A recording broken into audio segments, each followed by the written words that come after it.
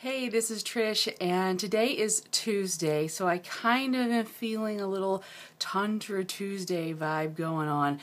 But mostly I wanted to talk about what you might already be experiencing with your food and fitness journey that we're on this month, and that is how annoying it is to actually prepare food at home. And so one of the things that I wanted to do was just talk a little bit about food prep from the perspective of Tantra. Tantra is all about mindfulness. If you have ever studied Taoism, Buddhism, you're very familiar with that concept of mindfulness. But even being mindful takes effort. Being in the moment, being in the now, it takes considerable effort in our crazy social media driven lives that we lead. And so you need to breathe. And one of the things that has always been really hard for me to kind of deal with, cope with, and actually just get over is this notion I've got to cook every day, 3 times a day. I've got to cook, and then that means I've got to clean up 3 times a day, and it's annoying. And so those very mundane tasks that are tiresome, tedious, annoying, we can go on, but we won't. And what really helped me, and I have to remind myself of this constantly, is to turn mundane tasks into a meditation.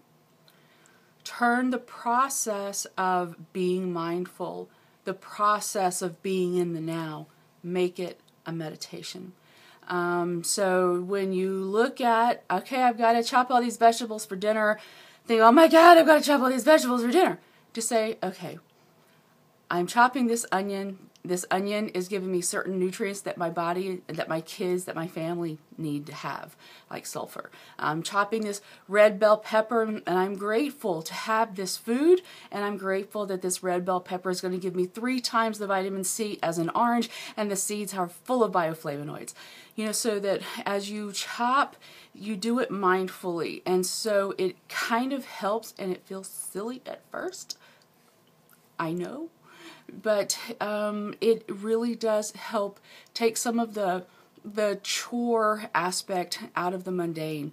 Remember, meditation, the word is rooted in medi, which means to heal.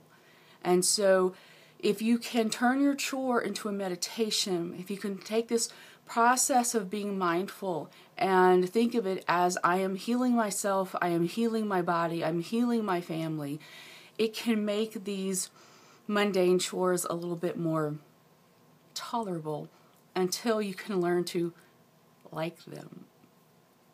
I still don't like chopping onions. And I never will. But at least I can now approach it with an attitude of gratefulness, just being grateful, gratitude toward having food to eat, and gratitude that my family is safe. And if you can start to think of those things, it will help you, because remember, food is nutrition for your body. And so if you can put good thoughts into your food, that just energetically, karmically puts good energy back into your body. So I just wanted to throw that out there for you. Take your mundane chores, approach them with mindfulness and gratitude, and make them a meditation so they're not so annoying. Okay. All right. I love you, and I will see you tomorrow. Bye.